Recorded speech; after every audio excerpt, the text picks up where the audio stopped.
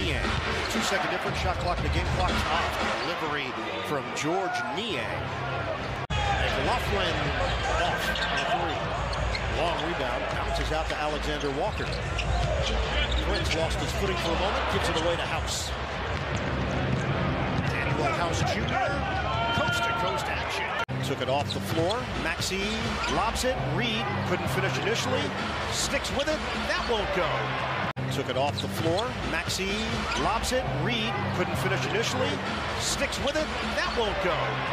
Took it off the floor. Maxey lobs it. Reed couldn't finish initially. Sticks with it. That won't go. And pop to the outside. Harris attacks.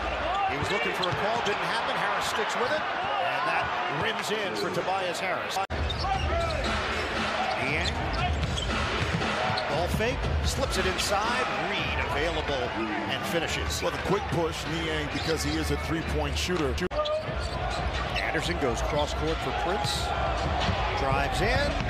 Tough angle. Missed it off the window, but a giveaway. Prince blocked by Reed. Doc Rivers, you want to not play Joel Embiid if you don't have to. That's right. Reed steps into it and misses on the mid-range J. It's held up there by Niang.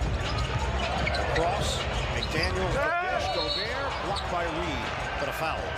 By you giving those games up, this is when it comes back to haunt you. When you have a tough schedule at the end of the year. Not for some big-time shots from John Morant in that second round appearance. Reed floats it up, no. But so there's a mental and physical adjustment that has to take place along with that. A good opponent, Philadelphia, of course, but the second half of a back-to-back for the Sixers, wrapping up a road trip, and this was non-competitive. A good opponent, Philadelphia, of course, but the second half of a back-to-back for the Sixers, wrapping up a road trip, and this was non-competitive. And this was non-competitive in the second half. Yeah, because the first quarter, up and down.